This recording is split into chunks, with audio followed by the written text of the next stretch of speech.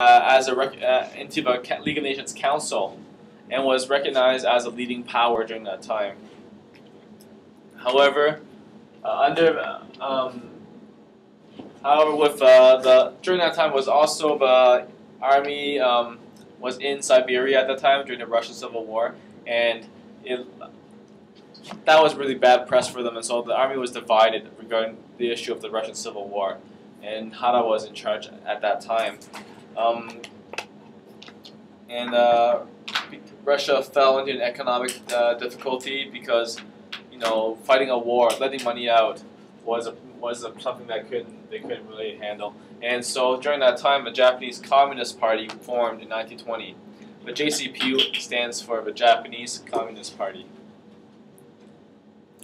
However, the government was also aware of the communist threat, and they were pretty anti-communist since they participated in the Russian Civil War. They were aware of what communism was, and so the government actually clamped down on the Japanese communists, saying, we're not going to have communist party here.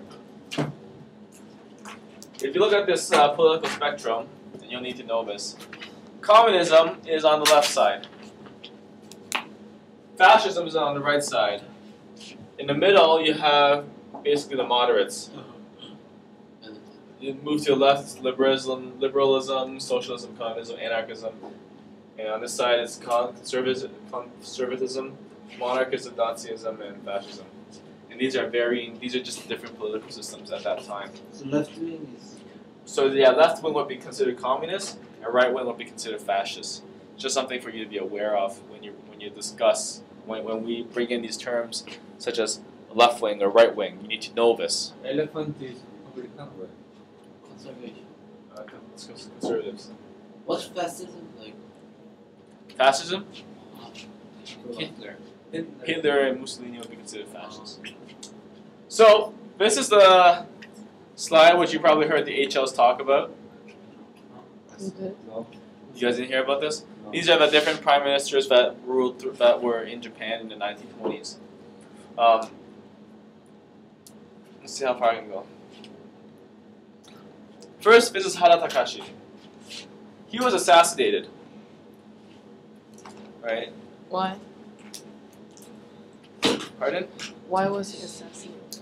He was assassinated because he disapproved of some things that the military did. And even though he was assassinated, the government could not do anything to the military that was in charge behind it.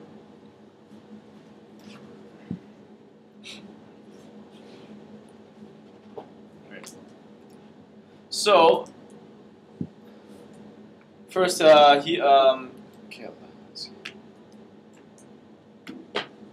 he took over and he resigned in 1922 after failing to address the economic crisis. After that, there were three in it. This is weird.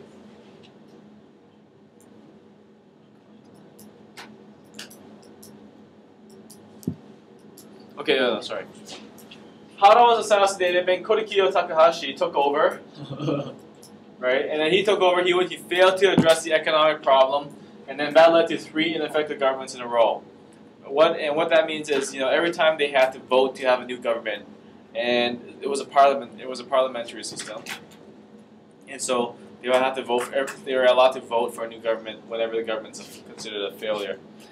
There were 3 governments after that, and that moved on to Kato Tomosaburo.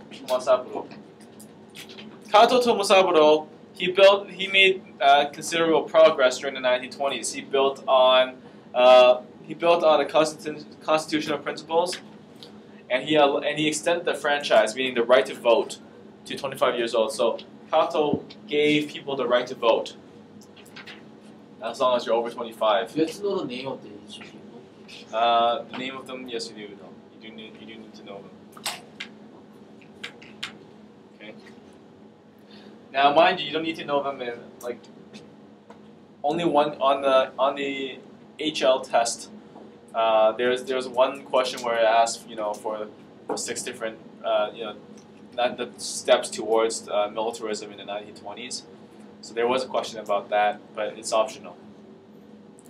And there was also a multiple choice question on it. So I don't know, and I'm going to change your test. So I don't know what I'm going to put there. I haven't written your test yet, so just keep that in mind. This question may show up.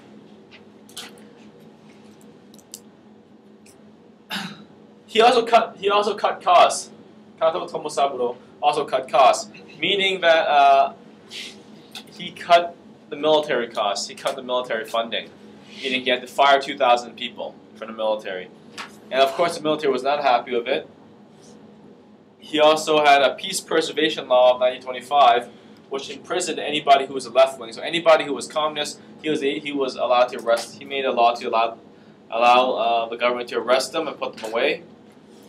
However, he also he went away from the military mainstream thought at that time. He had a reconciliatory policy towards China. He basically did not want to antagonize China and made a friendly relationship with China, and he did not take advantage of the internal chaos there. So, and of course, the military disagreed because the military wanted to go into China and take what they can. He died in 1926, old age. Oh. Natural death.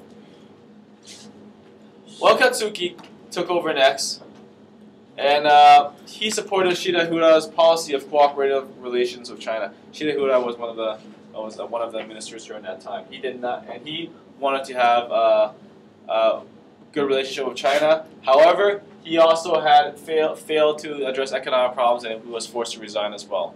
Next guy, Hamaka Giichi. He had a more aggressive policy towards China because of he had a lot of pressure from the army. And during that time, in 1927, Chiang Kai-shek in China was having a northern expedition trying to unite China, and Chiang Kai-shek was being quite successful during that time. And so he was worried that it may threaten the Japanese interests in Mongolia, because if Chiang Kai-shek unites China, right, here's the northern expedition, if you keep fighting north, you're going to eventually get to Manchuria, and this will threaten Japanese interests. So he did not want China to be united. And so, as a result of that, he tried to get, so he tried to, just figure something out. The military at that time decided to do something on their own. The military decided to ignore what the prime minister said, and the military went there and the military bombed one of the warlords' trains while the warlord was in it, and the warlord died. This was done outside without the permission of the government. The government then said to the military, said, we need to address this issue of the military acting without the permission of the government. And so he tried to get the people who did it arrested. However, those people were not arrested. They were not punished at all. And so this was important because the Kwantung Army, you guys know what the Kwantung Army is? Can anyone tell what the Kwantung Army is? Is it the Chinese or the Japanese? No. Japanese Army. What does Guangdong mean, literally? Guangdong. East of the gate, yeah. So if you have China, here's the Great Wall. Guangdong would be anything east of the gate. So Guangdong, I guess. That's how you write it, right? Yes. Or in Chinese would be this.